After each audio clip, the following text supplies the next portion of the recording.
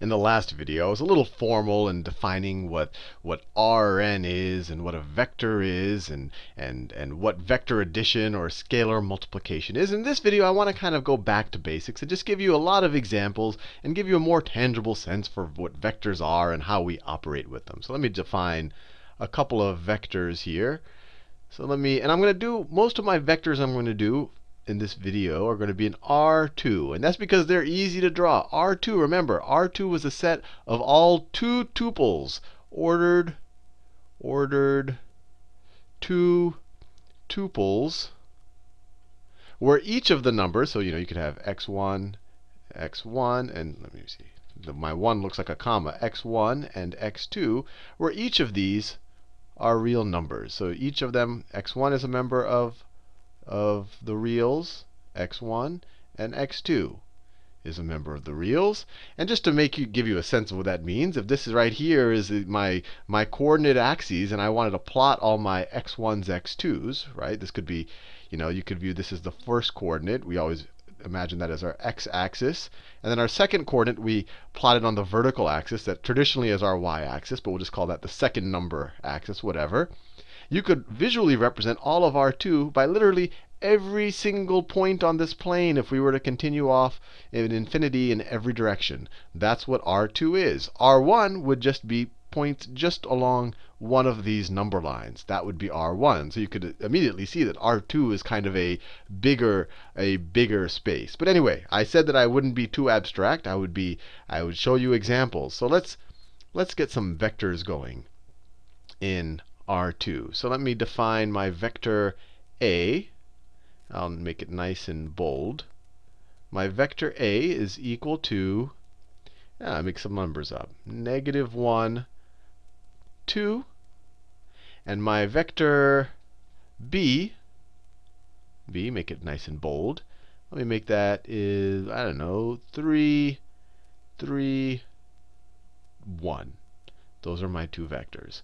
Now let's just add them up and see what we get, just based on my definition of vector addition. And I'll just stay in one color for now, just so I don't have to keep switching back and forth.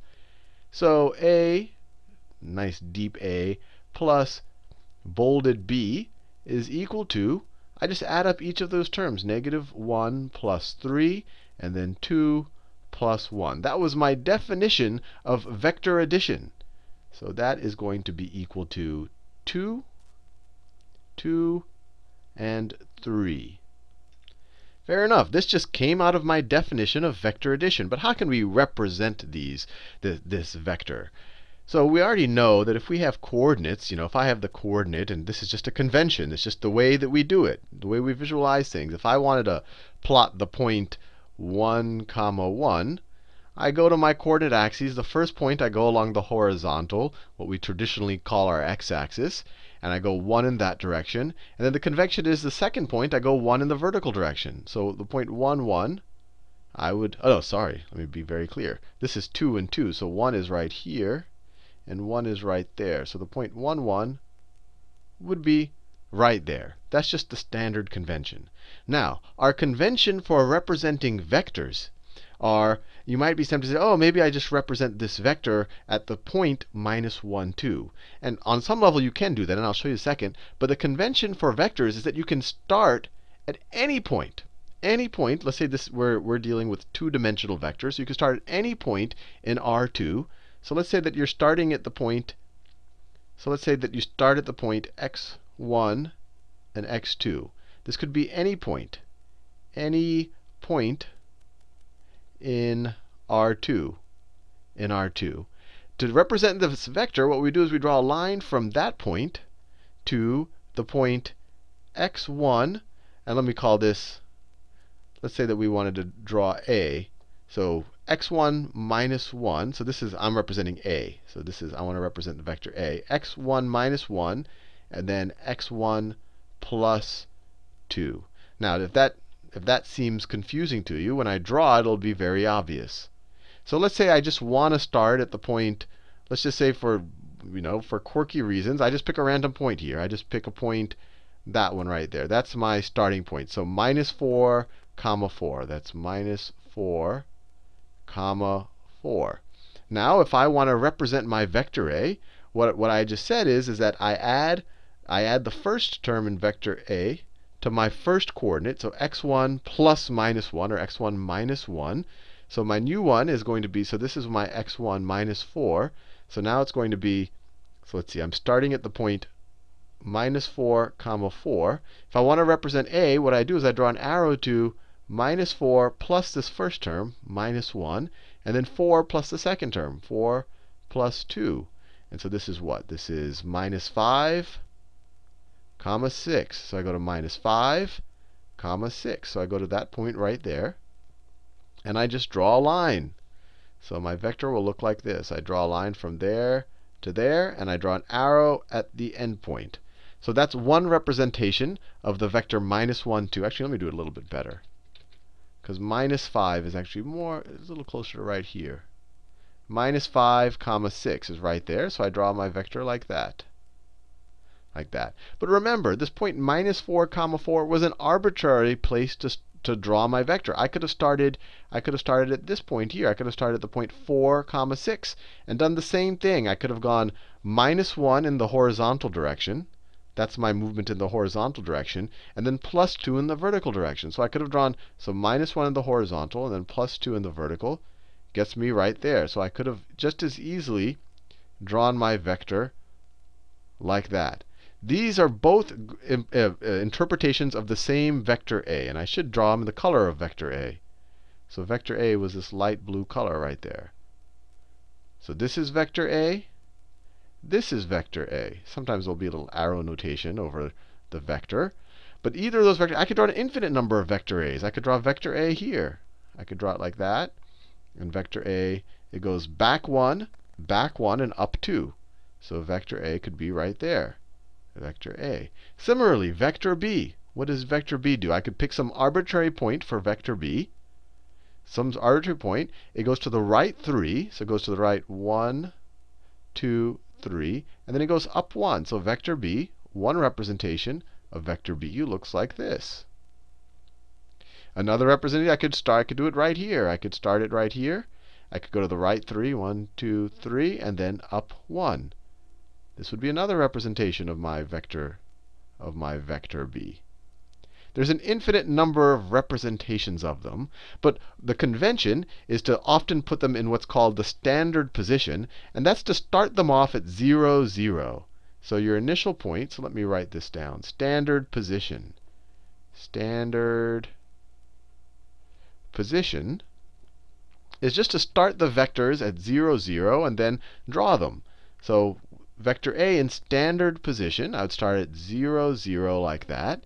And I would go back 1 and then up 2. So this is vector A in standard position right there. And then vector B in let me write that. That's A. And then vector B in standard position is 3, go to 3 right, and then up 1. But these are the vectors in standard position, but any of these other things we drew are just as valid. Just as valid. Now let's see if we can get an interpretation of what happened when we added A plus B.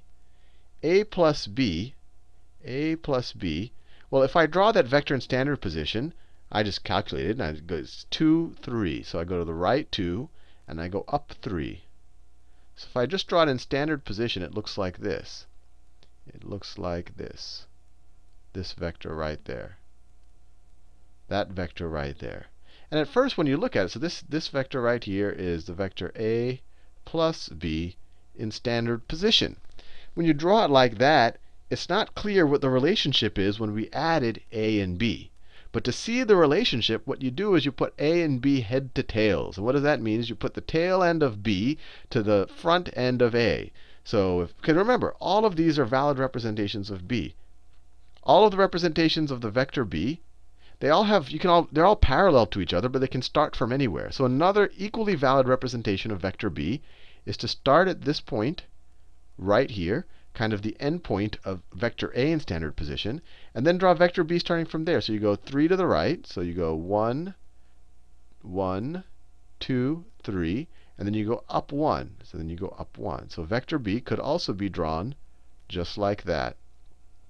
Just like that. And then you should see something interesting had happened. And remember, this vector b representation is not in standard position, but it's just an equally valid way to represent my vector. Now what do you see? When I add a, which is right here, to b, what do I get if I connect the starting point of a with the end point of b? I get the addition. I have added the two vectors. And I could have done that anywhere. I could have started with a here, and then I could have done the end point of, I could have started b here and gone 3 to the right. 1, 2, 3, and then up 1. And I could have drawn b right there, like that. And then if I were to add a plus b, I go to the starting point of a and then the end point of b.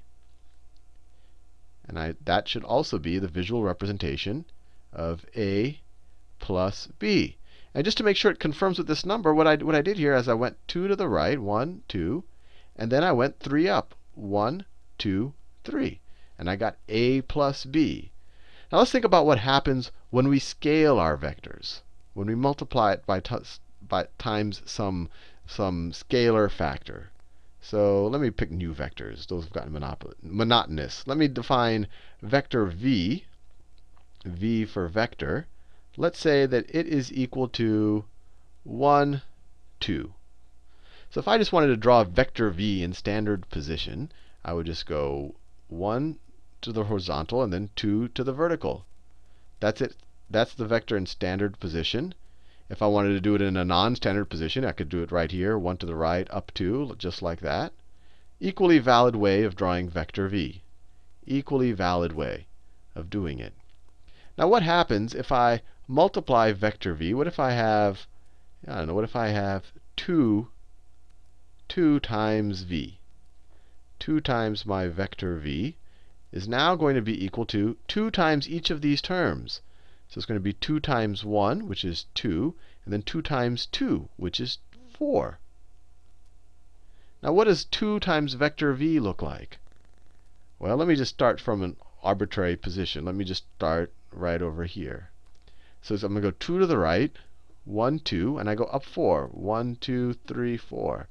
So this is what 2 times vector v looks like. This is 2 times my vector v. And if you look at it, it's pointing in the exact same direction, but now it's twice as long. And that makes sense because we scaled it by a factor of 2. When you multiply it by a scalar, you're not changing its direction. Its direction is the exact same thing as it was before. You're just scaling it by that amount. And I could draw this anywhere. I could have drawn it right here. I could have drawn 2v right on top of v, and then you would have seen it. And I don't want to cover it. You would have seen that it's exactly, in this case, when I do it in standard position, it's collinear. It's along the same line. It's just twice as far. It's just twice as long, but they have the exact same direction. Now what happens if I were to multiply, minus, let me say minus 4 times our vector v? Minus 4 times our vector v. Well, then that will be equal to minus 4 times 1, which is minus 4, and then minus 4 times 2, which is minus 8. So this is my new vector, minus 4, minus 8. This is minus 4 times our vector v. So let's just start at some arbitrary point. Well, let's just do it in standard position. So you go to the right 4, or sorry, you go to the left 4. So you go to the left 4, 1, 2, 3, 4, and then down 8. It'll look like that. So this new vector is going to go in this, is going to look like this. I want to make sure I can draw a relatively straight line. There you go. So this is minus 4 times our vector v. I'll do a little arrow on it to make sure you know it's a vector. Now what happened? Well, we're kind of in the same direction. Actually, we're in the exact opposite direction, but we're still along the same line, right? But we're just in the exact opposite direction. And it's this negative, it's the negative right there, that flipped us around. If we just multiplied negative 1 times this, we would have just flipped around to right there, right? But we multiplied it by negative 4. So we scale it by 4, so you make it 4 times as long, and then it's negative. So then it flips around. It flips backwards. So we can, now that we have that notion, we can start understanding the idea of subtracting vectors. Let me make up two new vectors right now. Let's say my vector x, nice and bold x, is equal to, and I'm doing everything in R2, but I'll do in the last part of this video, I'll make a few examples in R3 or R4. let's say my vector x is equal to 2, 4. And let's say I have a vector y, make it nice and bold. And then that is equal to -1 minus 2. And I want to think about the notion of what x minus y is equal to. X minus y. Well, we can say that this is the same thing as x plus -1 times our vector y, right? So x plus -1 times our vector y. Now we can use our definitions. We know how to multiply by a scalar, so we'll say that this is equal to, let me switch colors. I don't like this color. This is equal to our x vector is 2, 4. And then what's -1 times y? So -1 times y is -1 times -1 is 1. And then -1 times -2 is 2. So x minus y is going to be these two vectors added to each other, right? I'm just adding the minus of y. This right here is minus vector y. So this x minus y is going to be equal to 3 and 6. So let's see what that looks like when we visually represent them. Our vector x was 2, 4. So 2, 4. In standard position, it looks like this. In standard position, it looks like this. That's my vector x. And then vector y in standard position, let me do it in a different color. I'll do y in green. Vector y is -1, -2. So -1, -1, -2. So -1, -2. It looks just like this. -1, -2. It looks just like this. And actually, I ended up inadvertently doing collinear vectors. But hey, this is interesting too. So this is vector y. So then what's their difference? It says 3, 6. So it's the vector 3, 6. So it's this vector. Let me draw it someplace else. If I start here, I go 1, 2, 3. And then I go up 6. So then up 6. It's a vector that looks like this. That's the difference between the two vectors. So you say, at first you say, well, this is x minus y. You're like, hey, how is this the difference of these two? Well, if you overlay this, if you just shift this and over this, you could actually just start here and go straight up. And you'll see that it's really the difference between the endpoints. You're kind of connecting the endpoints. But what I actually didn't want to draw collinear vectors. So let me do another example. Although that one's kind of interesting. You often don't see that one in a book. Let me define vector x, in this case, to be 2, 3. And let me define vector y to be -4, -2. So what would be x in standard position? It would be 2, 3. It'd look like that. That is our vector x if we start at the origin. So this is x. And then what does vector y look like? I'll do y in orange. -4, -2. So vector y looks like this. Vector y will look like this.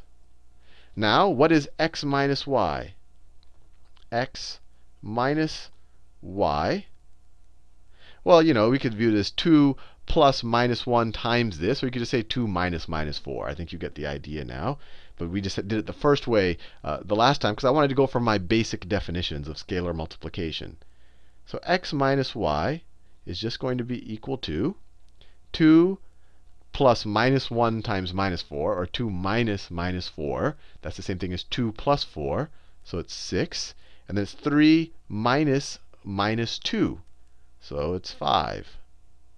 Right? So the difference between the two is the vector 6, 5. So you could draw it out here again. So you could go to add 6 to 4, you go up there, and then to 5, you'd go like that. So the vector would look something like this.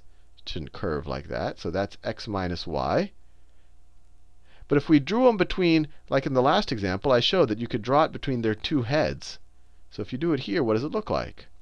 Well, if you start at this point right there, you start at that point right there, and you go 6 to the right. So you go 6 to the right, and then up 5. You end up right there. So the difference between the two vectors, let me make sure I get The difference between the two vectors looks like that. It looks just like that, which kind of should make sense intuitively. X minus y. That's the difference between the two vectors. You can view the difference as how do you get from one vector to another vector, right? Like if, let's get and go back to our kind of our second grade world of just scalars. If I say what 7 minus 5 is, and you say it's equal to 2, well, that just tells you that 5 plus 2 is equal to 7. Or the difference between 5 and 7 is 2. And here you're saying, look, the difference between x and y is this vector right there. It's equal to that vector right there. Or you could say, look, if I take 5 and add 2, I get 7. Or you could say, look, if I take vector y and I add vector x minus y, then I get vector x. Now, let's do something else that's interesting. Let's do what y minus x is equal to. Y minus x. What is that equal to? I'll do another color right here. Well, we'll take minus 4 minus 2, which is minus 6. And then you have minus 2 minus 3. It's minus 5. So y minus x is going to be, let's see, if we start here, we're going to go down 6. 1, 2, 3, 4, 5, 6. And then back 5. So back 2, 4, 5. So y minus x looks like this. Y minus x looks like that. It's really the exact same vector. Remember, it doesn't matter where we start. It's just pointing in the opposite direction. So if we shifted it here, I could draw it right on top of this. It would be the exact as x minus y, but just in the opposite direction, which is just a general good thing to know. So you can kind of view them as the negatives of each other. And actually, let me make that point very clear. We drew y. Y I drew before. Actually, let me draw x. X we could draw as 2, 3. So you go to the right 2 and then up 3. I've done this before. This is x in non-standard position. That's x as well. What is negative x? Negative x is minus 2 minus 3. So if I were to start here, I'd go minus 2, and then I'd go minus 3. So minus x would look just like this. Minus x. So it looks just like x. It's parallel. It has the same magnitude. It's just pointing in the exact opposite direction. And this is just a good thing to kind of really get seared into your brain, is to have an intuition for these things. Now, just to kind of finish up, this kind of the idea of adding and subtracting vectors, let me just do everything I did so far was in an R2, but I want to show you that we can generalize them, and we can even generalize them to vector spaces that aren't normally intuitive for us to actually visualize. So let me define a couple of vectors. Let me define vector A to be equal to 0, minus 1, 2, and 3. Let me define vector B to be equal to 4, minus 2, 0, 5. We can do these same addition and subtraction operations with them. It's just it'll be hard to visualize, but we can keep them in just vector form, and so we won't, so that it's still useful to think in 4 dimensions.